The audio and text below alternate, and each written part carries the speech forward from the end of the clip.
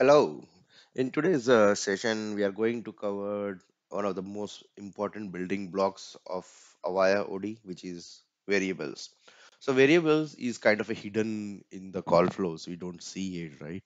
But this is the one of the important where it assists us to transfer the journey, to have decision making and all those things. Okay.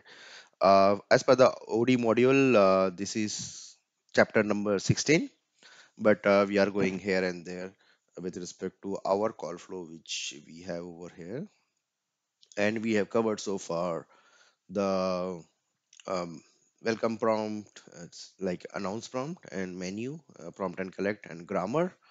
Now we are into user variable. So now, first of all, to use any variable, right, we have to create it and declare also. So over here in the project, right, if you go to your folder flow, you will see project variable. So if you double click over here, you will see few predefined variables already been created. Okay. These are like session variables and the variables which, let's say, menu you have created. So it will have its own predefined variables, which is part of a complex variable.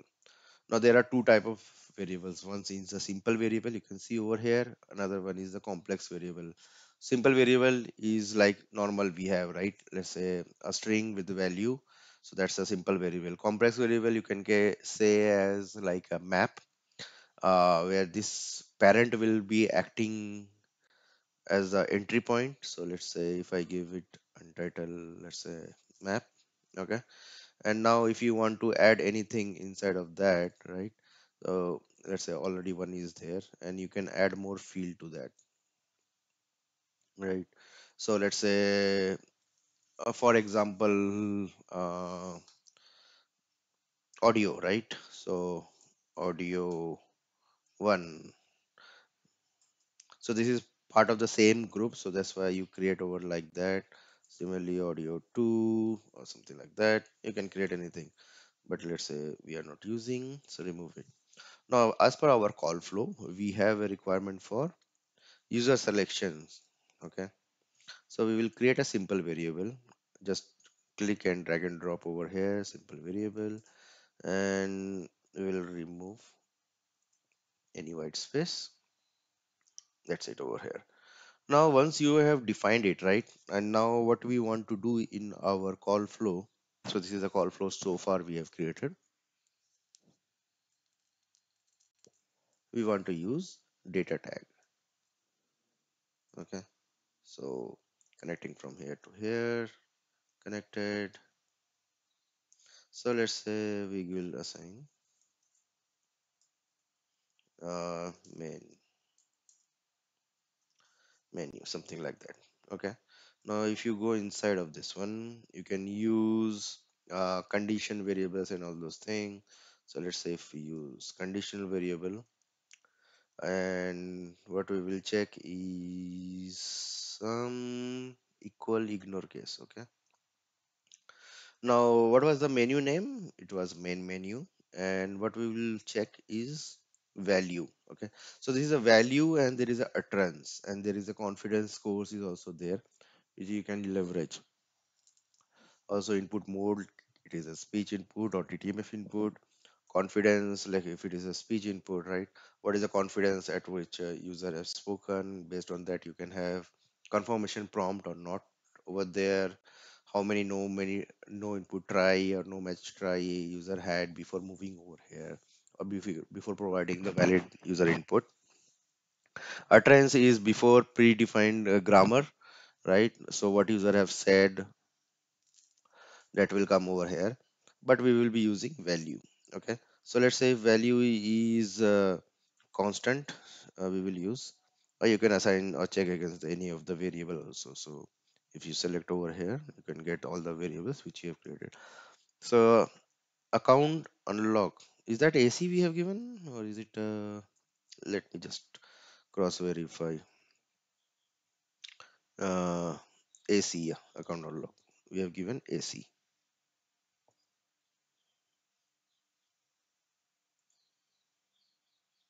So we will go to the data tag, Okay, go inside of it and AC. Okay, now what we have to do is assign.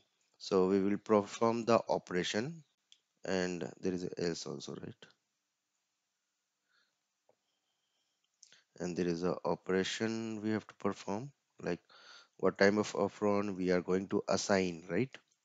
What we are going to assign user selection, and we can either use the variable or we can use the uh, constant, right?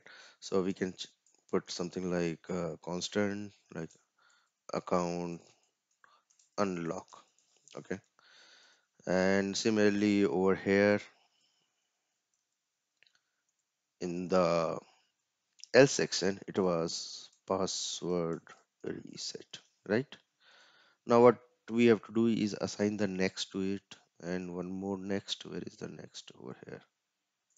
Okay, so we will name it as account unlock. Let's say AC is the name, and password reset is password reset PR. Okay, so that's the work we have to do over there with respect to assigning a variable, and based on that, you have the necessary if and else sections, which is again that's why we are doing it. Now coming back over here, you will see that we have now AC and PR, like two output. What is the input which is given by the user, and based on that, what is the next output?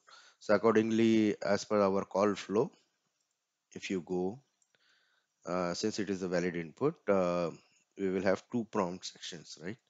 One we will attach over here. Okay, so let me show one more thing. This is symbolic node. Okay, so symbolic node is kind of a, pointer which we have in C++, right? If you familiar with it. So it's kind of a pointer, or in Unix we have something called soft link. Yeah, so it's kind of a dat. Well, let's say if you have two unknowns prompt. Okay, so this is, let's say if you give the name as account unlock prompt, right? And this is password reset prompt. Okay, now what you can do, just to make the whole call flow within the same visible pane, right? This is a visible area that you have, and you don't want to go beyond this area, right? You can create this one over here, there is no restriction. So what will happen, you have to do the scroll and all those things, which we don't advise, right? It is more cleaner in this way. So what we will do now, if you select this node, right, you can select as this is a AC prompt, and this is as PR prompt, password reset prompt. Now what you will see once you select is pointing to this one, and this one pointing to over here. So its whole uh, link is done internally. You don't have to worry about it. Just that it will make your whole call flow or the visibility quite good. Yeah, so far for this one on this particular module, right, where we are talking about the variable is high level. At high level, this is the area. One more point if you want to cover is, let's say, uh, check the variables with respect to, let's say, if I put something like that, I will delete it later on. Okay, so let's say if I put one more if condition, right? So over here, if you want to perform, let's say, anything with respect to session variable, right? So you can go to the session and you can check for, let's say, the what is the phone number, what is the DNS, what is the application to application information, AI. Usually we pass the UCID through that. What is the session details, UCID, UUI, those details are also here, and various parameter which you usually get from your AEP platform once the call received over here. Um So yeah, that is one more information with respect to variable, which you can leverage in your call flow. Yeah, that's all from today's session. If you have any question or query, please put it in the comment section. Thank you.